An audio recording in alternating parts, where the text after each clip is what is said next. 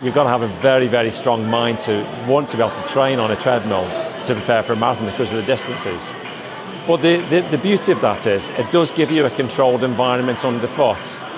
We know that most humans have some degree of musculoskeletal asymmetry, and an example of that would be a leg length difference. So at least that gives you, a little bit of a controlled environment. For me, outdoor running would definitely be the way ahead. Treadmill running, a little bit mundane, staring at the wall, but the outdoor will get you used to being on the pavement, being on the road and getting ready for your marathon. Oh, if I had a marathon in mind, I recommend outdoor running, because actually I think it's really hard to do it on the treadmill. The only time I would say that maybe you want to consider treadmill running is when those conditions outside, especially during winter, just get too dangerous.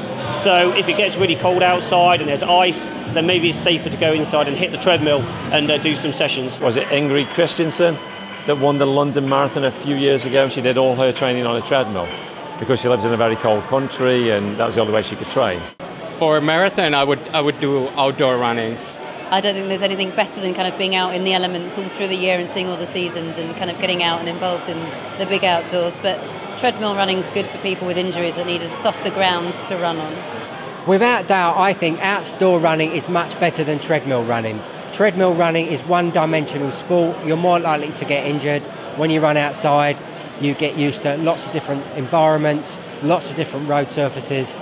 Outdoor running every time. Fresh air, all the work that goes on underneath on the ground for your feet. When you do get outside, it's really important that you vary your surface. So you don't want to be on the same surface for every single run. I think from an injury point of view, being on one surface constantly might increase your risk of injury if you have got a leg length inequality. And that might be reduced if you're on a natural surface, trail running. I recommend outdoor running. I think real running is much better. It gives you sort of more flexibility and used to running on uneven surfaces. Outdoor running without a shadow of a doubt. Treadmill running is boring and it's not the same as outdoor running.